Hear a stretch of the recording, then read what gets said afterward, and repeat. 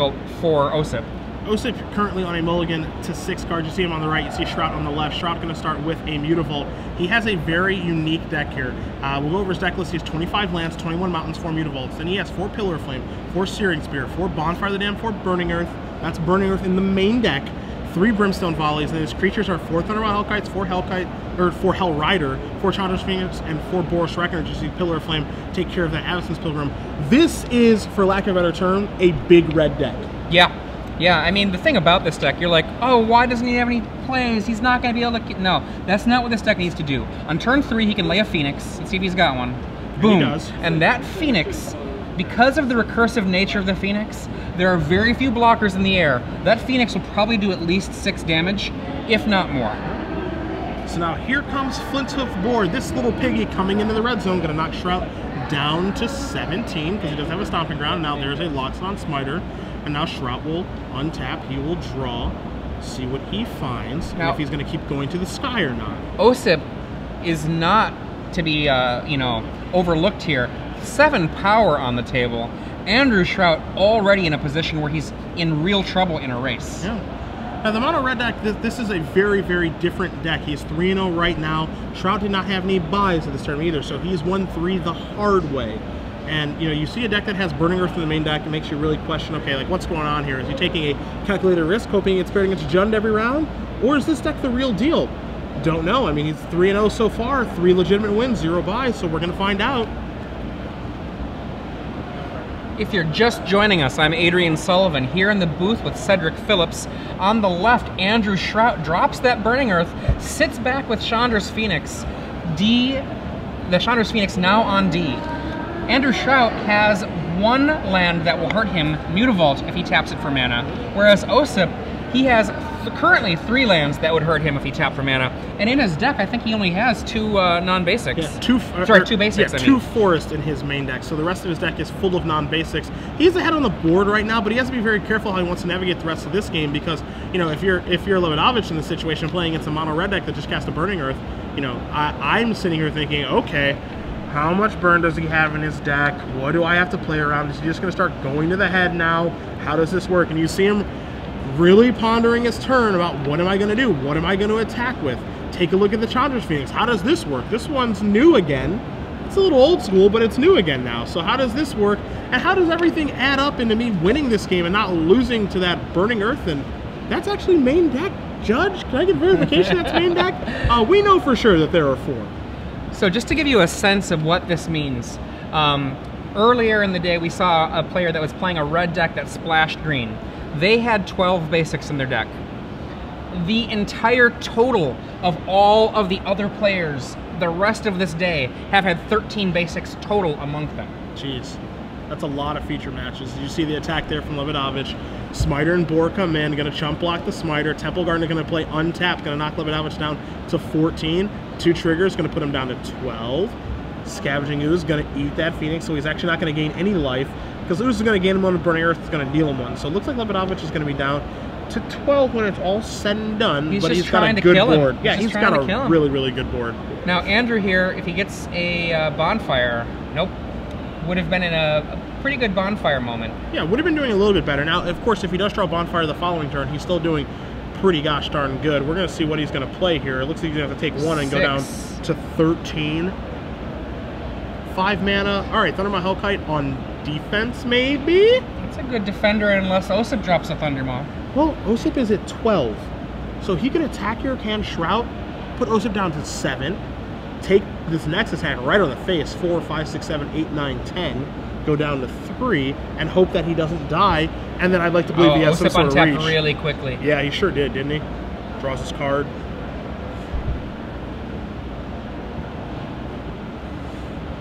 Well, scary situation. Either Osyp has the... it would need to be, what, a Thundermaw right now? Or a Gore Clan Rampager? Rampager will get the job done. Thundermaw is kind of interesting, right? Because if one of the lands is like a Ravnica dual land, you have to play it untapped and he would die. So this Burning Earth, you can see the kind of the agony on his face. It's making things pretty difficult right now for Lebedowicz. Again, main deck Burning Earth.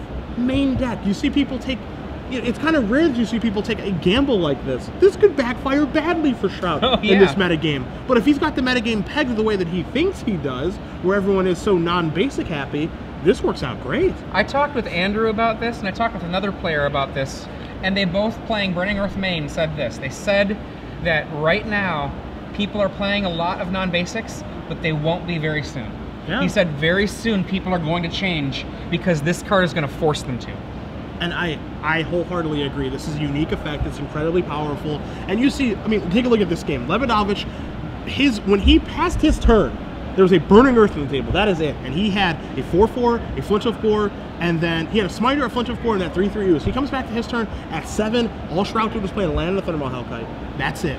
And now Lebedowicz is racking his brain of, oh my goodness, I was so far ahead. What am I supposed to do? Can I even win? You know, what are my outs? Do I need Shrout to have nothing? That's the effect that a single Burning Earth has had on this game. And the funny thing is if Shrout has nothing, he still can attack with a Mutavault for the kill. Yep, because he's representing 7 damage. That Mutavault plus that Thundermaw Hellkite, 5+2 for you math majors at home is still 7.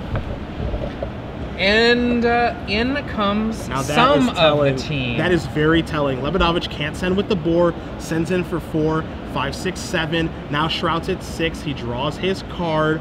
Does he have a burn spell? Does he have a Chandra's Phoenix? Does he have Bonfire of the Damned, hard cast for 2? He can have so many things here. But on the flip side, Lebedowicz could have something as simple as a Selesnya Charm. He has 2 of them in his deck to take care of that Thundermaw Hellkite. Selesnya Charm, a card that does save the day a little, but it doesn't save the day all by itself. I mean, he has to hope that Andrew does not follow up with anything very relevant. I think I see is that another Thundermaw? It does look to be. And on the surface, that gets the job done. But, you know, you see Shrout, he doesn't know Lebedowicz's list. And that's a very real thing. So he doesn't know exactly what he needs to play around. You see a shoulder shrug, a Thundermaw Hellkite, a trigger, and is it... Well, it is going to... I mean, Selesnya Charm's not going to save him. Yeah, Cell Charm doesn't do it anymore. Double Cell Charm does it. But double Cell Charm would have been the kill anyway. That's correct. And that is going to do it. So Andrew Shrout shrugs his shoulders. Pretty good card to be shrugging your shoulders Shrugged with. again. Yeah. I just got Thundermaw Hellkite. That's all I got, my man. And Mono Red up 1 over the Pro Tour champion with his Naya aggro deck. Because we're going to move to the sideboards here, Adrian. Yeah. I want to start with Osyp because he's going to be on the play. And this is where a player can get an advantage by playing an unknown strategy. Yeah. Lebedowicz has seen Chandra's Phoenix, he's seen Thundermaw Hellkites, he's seen a Mutavault, and he's seen a main deck Burning Earth. You take a look at his sideboard here, he's got a Mizium Mortars, he's got 2 Rave Revelation, 2 Rest in Peace, 1 Triumph of Ferocity, 2 Assemble the Legion, 3 Pillar of Flame, 1 Bonfire of the Damned to go along with his 3 main deck, 2 Boros Charms, and a Selesnya Charm. Yep. You don't really have a great idea what Andrew Shrout's playing. Well, actually, I think that you have an idea, but you're wrong. You know what I mean? Sure. I think that you expect that what happened is Andrew did not draw the Cackler part of his deck. Yep. And so it's very reasonable to play a card like Bonfire against that, when actually, I think Bonfire is kind of bad against Andrew. It couldn't be any worse against Andrew. You take a look at his cards, you're never going to sweep anything like you would against a normal red deck. He's got, again, Boros Reckoner, Chandra's Phoenix, Hellrider, and Thundermaw Hellkite. You might be trading, your Bonfire's going to trade 1 for 1. Yeah. You know, and deal some points of damage, of course. Yeah, I mean, like the Pillar in Osyp's board, you would probably end up bringing that in. And we saw him do it earlier against Eric Rill. And the thing is that it's not terrible because it does get rid of a Phoenix forever, but it's not great either because that's all it does. So if you're Osyp and you're working with perfect information like we are here in the booth and you guys are at home, you know, you probably board in Rave Revelation, but again, Rave Revelation is interesting because like it's just there for Burning Earth, and then if Shrout doesn't draw Burning Earth, then it doesn't do anything. Yep. You know, are you going to board in Mizium Mortars? You didn't really see anything that's great to Mizium Mortars. You saw Chandra's Phoenix, blah. You saw Thundermaw Hellkite, Mortars doesn't kill that. You know, to me, the Selesnya Charm in his sideboard is the only card that he can justifiably sideboard in here. You know, I mostly agree with you. However, I think that when I don't like Ray of Revelation or Disenchant effects against a card like, say, Burning Earth, the reason I usually don't like them is from the classic Mike Flores concept of threat theory, answer theory, which, you know, he took from somewhere else. But the thing about it is, you don't want to be the one trying to find the answer that's dead if they don't have the threat. Yeah.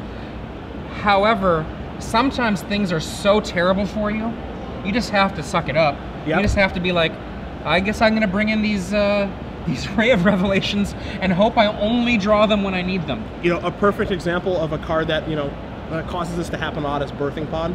That's where fair. people have, you know, cards like Pithing Needle, or they have Naturalize effects, and they're like, yeah, I have to kill that Birthing Pod.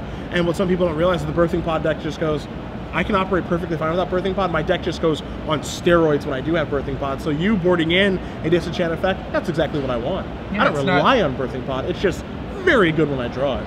Now, Andrew, he has a couple of things that he can do that are of use. Mizzium Mortars for him is actually very good. Yes. You know, he actually gets a lot of value out of Mizzium Mortars, and that's a card that he can bring in. But then the thing is, he wants to still maintain a deck that can finish the game, right? So you don't want to take out too many things, but he does have all of these other kind of cards like the Searing Spear, Pillar of Flames. They're useful, but they're not great. But mostly I'm looking at Bonfire.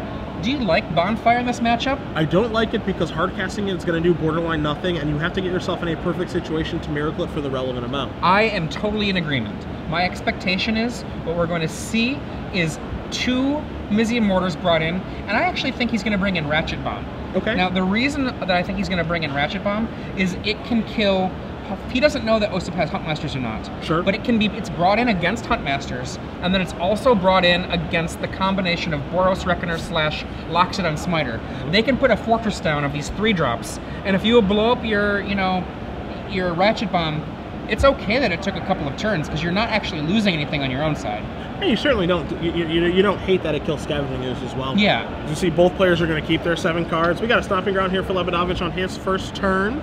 He's going to play a Sunpetal Grove. Going to follow it up with a Voice of Resurgence as we see Mr. Shrout here. Again, a Louisville, Kentucky native. Pro Tour top 8 at Pro Tour Dragon's Maze just a few moons ago, excuse me, as he's going to take 2 here from that Voice of Resurgence. Lebedowicz going to follow up with a Loxodon Smiter. He says that he is a moto grinder and he needs his laptop to be able to live from day to day. That's fair. Boros Reckoner down. Now, if Andrew feels like he's on the D, Reckoner is a good guy on the D. Osyp, if he comes in here and does not stop and kill that Reckoner first, we'll have to trade at least one of his creatures away. Uh-huh. And, you know, depending on what Shrout's hand here is, if Lebedowicz just stacks with the Smiter, Shrout just might go, all right, let's just trade. Boom. Yep. And target this. Yep. Yeah, and let's just get this off the table. Which Fine this is a good turn for him. If he just wants to make the game go super long, as you're going to see Lebedowicz play a Boros Reckoner of his own in a Gavany Township, then this is working exactly how he wants it to. Are we going to see another Burning Earth here where he is behind on the board? I mean, him being behind so far, it's actually so kind of bonkers when you have Burning Earth as compared to Mana Barbs. Mana Barbs hits every land that gets tapped. Burning Earth only hits non-basics. It's much more reasonable to drop it when you know that it's only going to be your opponent that gets hurt. Here's 3 mana. Here's another Boros Reckoner from Shrout. He's going to pass the turn back. Reckoner is such a great card, too, because it's great on offense, great on defense. Here's one that's always good on offense. There's a Thundermaw Hellkite there from Lebedowicz. He is going to be the aggressor here in this matchup, knowing that Shrout has to play defense and does not want to be in a situation that he was in last game, where Shrout was able to turn the corner. Lebedowicz couldn't finish him off, and then another Thundermaw got the job done for Shrout. Now you see Osyp here deciding, does my Reckoner come in? Osyp, one of the great players of the game's history. It's cool to see him out there battling it out. It's been a long time since I've watched him play. Agreed. Agreed. Again, Hall of Fame eligible. Don't think he's going to make it this go around, but doesn't mean he can't make it in future years. As you see him pondering how he wants to attack. All in. I like it. Everybody's going to get in. I do. I like it because it puts Shrout to the test. Make him make a decision. You know what you have. You know that your Thundermaw Hellkite's potential draws of more Thundermaw Hellkites. You just want to get this game over with. You don't want to allow him to get set up. Yeah, I like him. If I'm Shrout here, and obviously there's many choices one could make. Personally, I like blocking the Reckoner and giving it first strike. That kills his Reckoner. His Reckoner will trigger and kill your Reckoner. You kill the Voice. You know, like, the worst case scenario for you is still pretty good. Alternately, you could block the Voice here, just eat up the Voice, leave the Reckoner to hit you. That knocks you down to 10, or down 8 life down to 10. Keeps you with your Reckoner, but also keeps him with his. Yeah, the Reckoner battles are kind of interesting too, because there is also the argument to be made that Lebedowicz his Reckoner ends up taking 3 from first strike, and he just says, all right, Shrout, you take 3 as well. Yeah. I don't care about your Reckoner. Lots of choices. Yeah, so are we going to play the Reckoner ping pong game? No, he's going to eat up a voice. Half a voice. A token is left behind it. A token is no slouch. It's a 3/3 at least.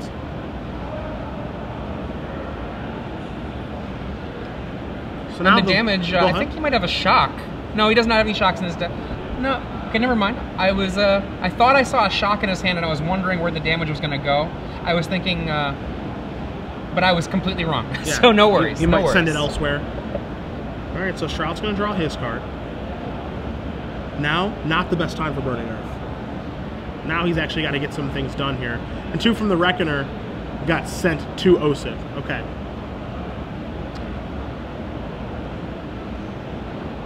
Yeah, I was kind of wondering if what was going to happen is that we're going to see 2 go to the Reckoner from his Reckoner, and then a shock to finish it off because it puts Osyp to the test. Do you send the 2 back to the Reckoner? Sure. But there was not a shock there, so.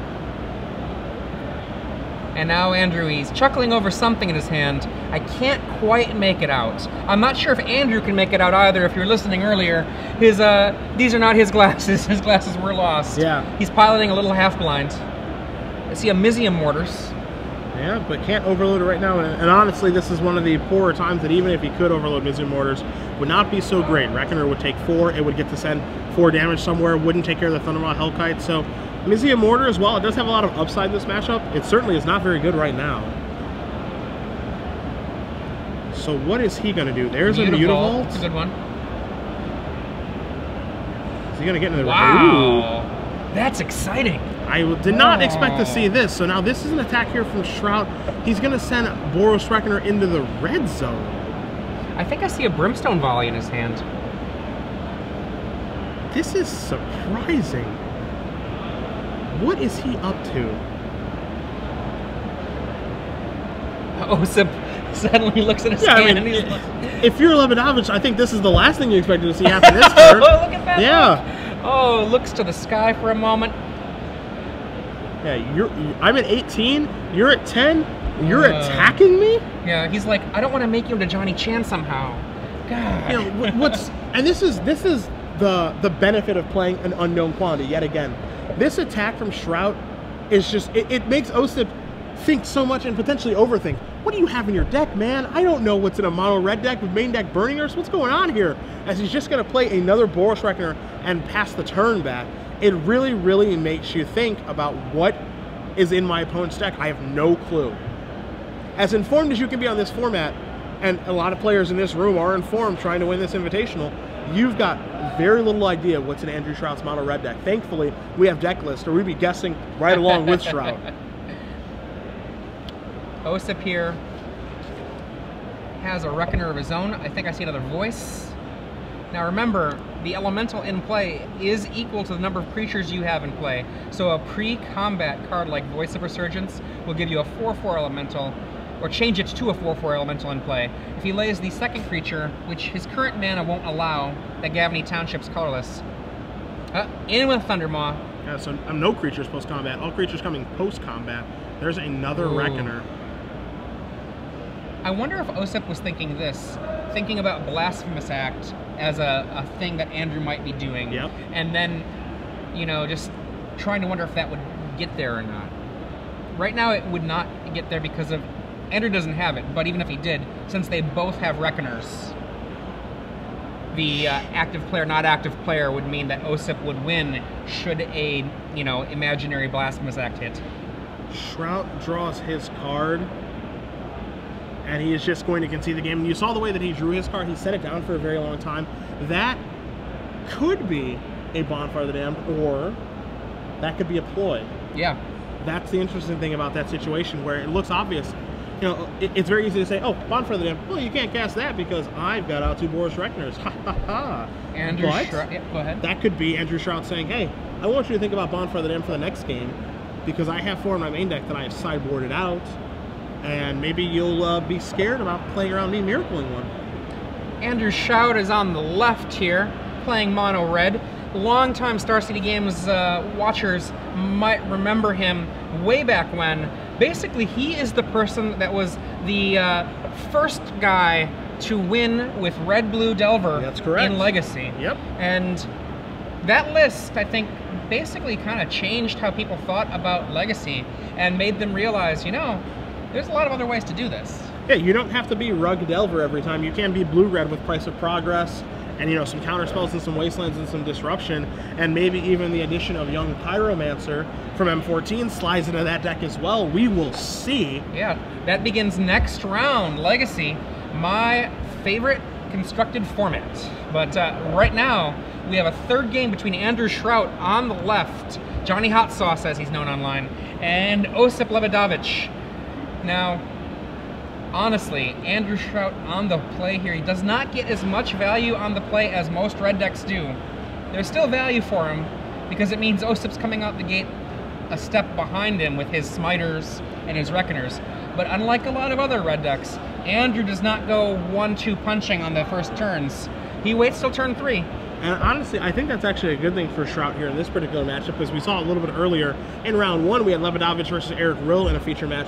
Lebedowicz dispatching of Rill pretty easily in 3 games. And I think that if you're Shrout, you know, you're probably happy that you're not playing the Rakdos Cacklers and Strongkirk Nobles of the world, because Lebedowicz's cards are so good against that deck, and he even has some more tools in his sideboard, that, you know, that matchup would be unfavorable, where this one at least is winnable or even potentially favorable. One of the things that if I were Andrew, one of the things I would wish I had was Zealous Conscripts in my sideboard. There are none of those. But I mean, in a match like this, where there can just be some huge monster, if you just have one creature in play that can attack, and they go Smiter to hold you off, if you follow up with Conscripts, that usually is all she wrote. Yep. And right now, I know, talking with Andrew a couple of days ago about this list, he wasn't 100% settled on his sideboard, but I really like how it looks. Those of you who are curious at home, 3 Ratchet Bomb, 3 Possibility Storm, an amazing anti-control card, 3 Shock, 2 Rolling Temblor, 2 Mizium Mortars, 2 Chandra Pyromancer. And if you're just joining us and you're wondering, well, where is his Burning Earth? Isn't that good in his deck? There are 4 in the main. He did not bother sideboarding them. He was main decking them because that's just the world he sees right now at this tournament. And it's very funny to see, you know, a card like Burning Earth in the main deck and Chandra Pyromaster, a card that people are wondering if that's going to be a thing. Is it going to be a player or not? And it's in the sideboard. We'll see if it's ever going to move to the main deck or not, as we do have an update on our back table result.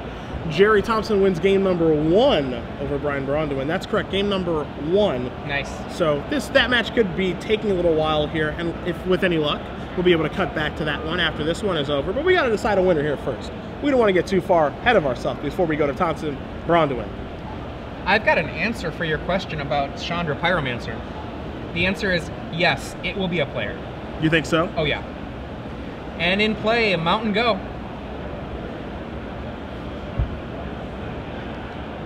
All right, so a stomping ground from Lebedowicz after he does take a mulligan. Osyp keeps his 7, Shrout keeps his 7, Lebedowicz keeps his 6, and there is the Ratchet Bomb that you felt that he was going to bring in. Yep. And I agreed with you on that one. It is a clean answer to a lot of different things. One of the things that a lot of people don't realize, when you go a little bigger, you don't have to kill them quickly. Yep. Now, the way you make up for that is by hitting hard. You can be a little slower as long as every time you swing your punch that it's a monster. That's definitely true. Haymakers do get the job done, and here's the first one from Shrout. It is going to be a Boros Reckoner. You see the Boar in play for Lebedowicz. It is a 3/3, so he's cleared for takeoff. Gonna come on in. Interesting question here on whether he blocks or not. Andrew has to decide whether or not he feels that he's in a beatdown situation or not. Now, because both of these decks are aggressive decks, either one of them has the ability to take that role on the question, who is the beatdown? Andrew has to decide, where does he think he is? He's got to look at his hand and decide, what is happening right now? Is this a race? Do I want to be racing? Do I want to block? Yeah, does he? I mean, blocking there is even difficult too because of a card like a Gorkland Rampager. Makes it into a 7/7. You deal 3 to the Reckoner. He can't kill the Boar.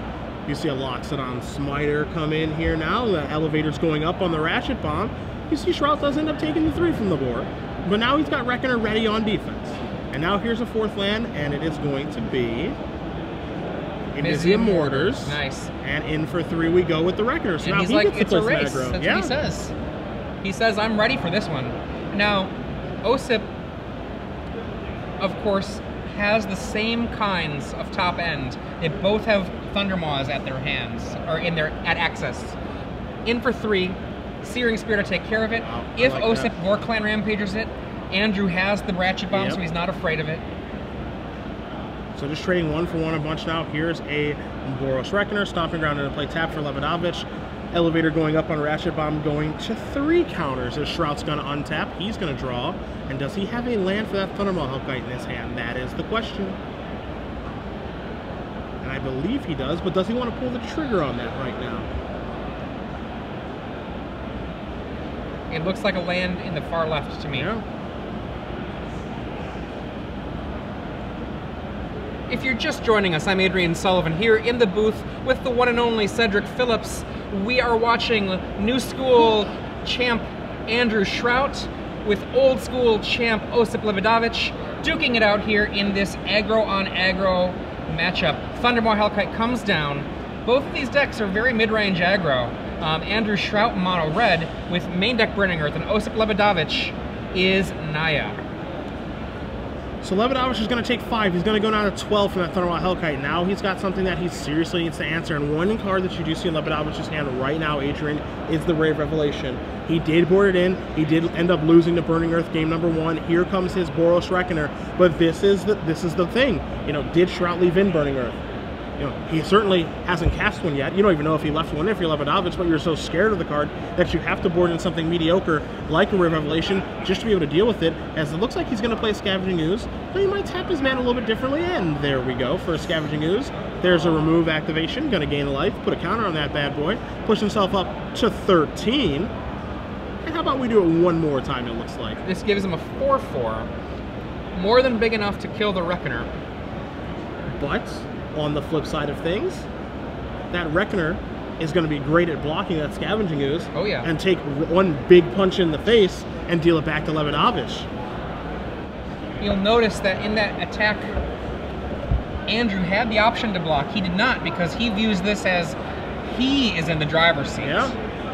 Attacks for 5. Osyp goes down to 9. There are no creatures left in any graveyard at this point. So let's see what Lebedowicz draws. You see a Sun Petal Grove, you see a Voice of Resurgence, and it looks like the Rave Revelation are his only 3 cards at this juncture.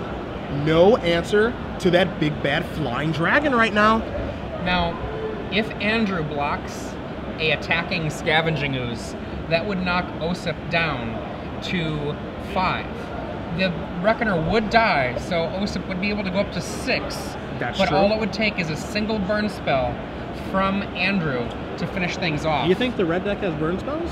Maybe. I've heard that they sometimes like to play that kind of card. Potentially has one of those? Okay. You see Lebedowicz going through the motions here. You know, the thing for him in this situation is that he's got to do something, because if he doesn't do anything, yeah, Thundermaw's just going to get the job done. So he's got to do something here. Trying to figure out what that something is, as you see a Voice of Resurgence, that's a little bit more difficult, and he's just going to pass the turn back. Yeah. Look at the power of an opposing Boros Reckoner. Halting this offense, incredible. Absolutely incredible. As Shrout doesn't even need to play a spell on his end step if he has one. He can just draw comfortably, leave his Ratchet Bomb where it's at, and have his Reckoner keep doing what it's been doing, which is play defense. Andrew Shrout at 14 life. On the other side of the table, you can see 9 potential damage. He comes in with, looks like, both of them. I love it. This means that he probably has a burn spell, because whatever damage that Reckoner is going to end up taking, he can finish off with another point of, with some sort of burn. Basically what this Reckoner is doing is saying, hey, I'm attacking for 3, you can block the Voice of Resurgence, but you're taking something from this Reckoner this turn. There's no way you're taking nothing, because I have no reason to give this first strike unless I absolutely want to. Also, Shrout can keep in mind that there is only one Scavenging Ooze activation depending on how things go. Currently no creatures in the graveyard, but... And no open white. There's nothing, no Selesnya Charm to fear. He actually has multiple green mana open, but again, like, one creature will only die. Yeah. So, you know, how many activations can we get from a Scavenging Ooze right now? For Lebedowicz, you know, there are no creatures in the graveyard. Maybe after the dust settles, with some Reckoner effects on the stack, that can happen. But it's going to be very, very difficult to gain a lot of life, and you see how difficult of a situation this is for the Pro Tour Venice champion. Osyp going through all of the options. He's got that Ray of Revelation, not of any use in his hand right now. The other card, I did not see it. Is it sitting with just a land? A land yep. and a, yeah. So here's your block. Boros Reckoner stepping in front of an opposing Boros Reckoner. Shrout says triggers. Going upstairs. There's a Searing Spear, and that is going to do it. So Andrew Shrout is going to win this game. 2 matches to 1. Mono red, a bit of a brew. 4-0 through the standard portion. Perhaps we could have a little sit down with him in the sideboard, see what he was thinking playing this deck this weekend. Certainly worked out, even though he lost his glasses. He won 4 matches, and this might be a real strategy moving forward. Lebedowicz's first loss, he moves down to 3-1, off to a perfectly fine start. But if you're Andrew Shrout, you have to be absolutely thrilled. Your gamble, quote unquote, paid off. Right. I mean, knowing Andrew,